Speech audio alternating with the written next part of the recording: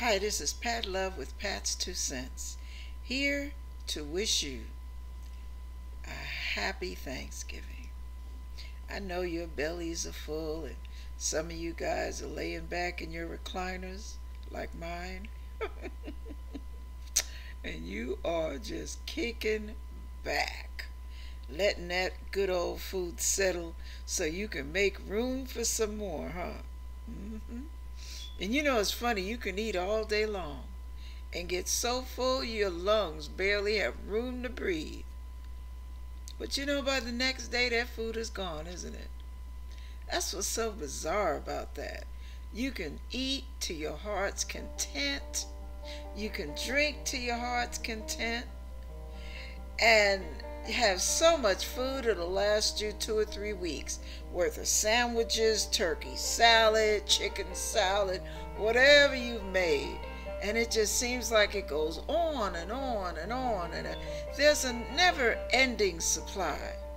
But we know that's not true, because either the food will decay, it'll spoil, or you'll have to just throw it away, or everybody will have eaten it up and it's gone anyway.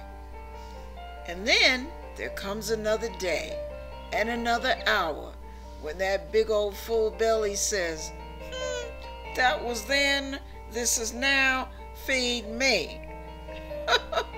Yeah. Well, guess what?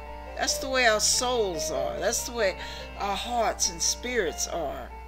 And when we are full, we feel like nothing can go wrong in our lives, don't we?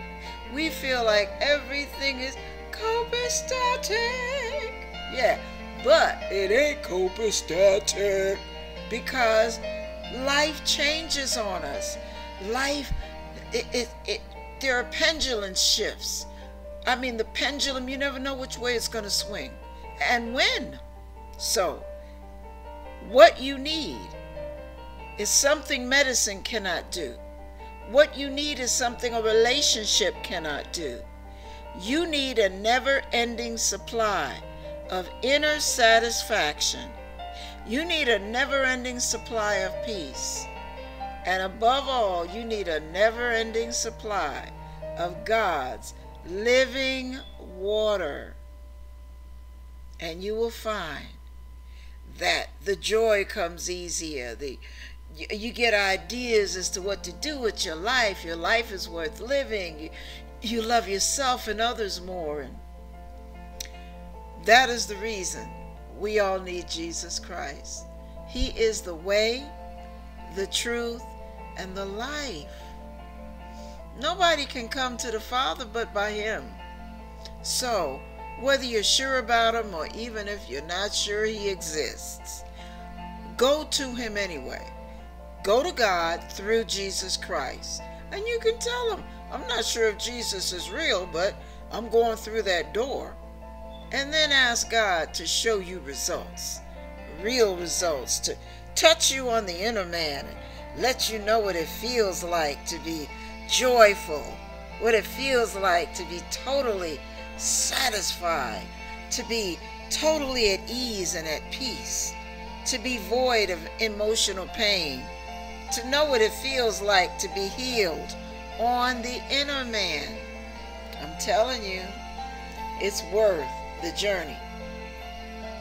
During the journey, there are bumps in the road, but God is with us. You hear me? God will help you through. You will never be alone. He will never leave you nor forsake you. Whatever you do, whatever choices you make in this life, and whatever you think may be a lost cause, remember, God is the God of second and third chances. His mercy is everlasting. His love endures forever and ever. And He will never leave you alone, even when you're wrong. He'll be warning you. He'll be trying to guide you and help you avoid some bumps and knots upside your head and some heartaches. But He will never leave you. So whatever you do, when you hook up with Him, never leave Him.